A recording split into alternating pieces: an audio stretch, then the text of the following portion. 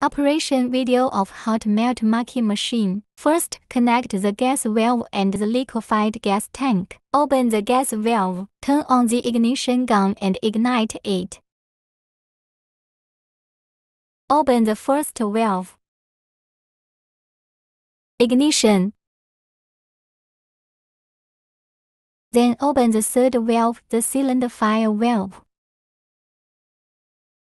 Open the lid and insert the ignition gun to ignite.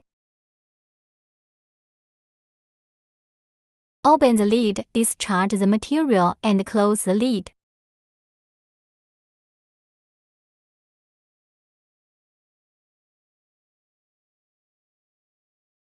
Open the valve. Then the stove below turned on. At this point, turn off the ignition gun. When the thermometer shows 200 degrees,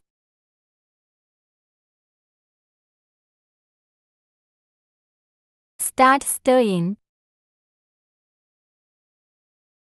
Open the lid a little bit. The material inside the barrel melts into a liquid state. If the discharge continues, the valve does not need to be closed. If the discharge is completed, the valve closes.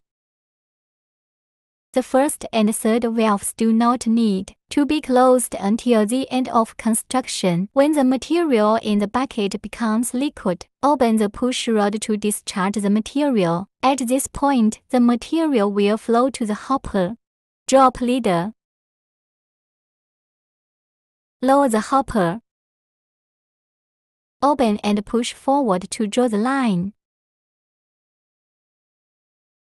When working in a straight line, this wheel needs to be locked. Kick to lock.